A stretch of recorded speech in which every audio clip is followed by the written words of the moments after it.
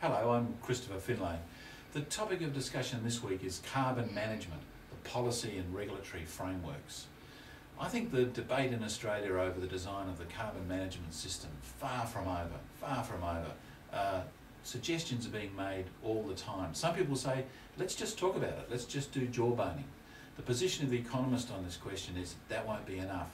What you need is a firm, clear economic policy environment. And that's one of the topics we'll be talking about this week. What are the core components of that environment? What are the instruments that are available? What ones work? What ones are less likely to work? There's lots of suggestions around, some of them good, some of them I think are off the mark. Come along to this lecture and we'll talk about that. Also, I think whatever happens in Australia, the effective solution is going to involve a degree of international collaboration. And that's something we've got to tease out, something we've got to spell out and talk about. So that'll be on our agenda too. So that's the scope of our topic this week. I'll look forward to seeing you there.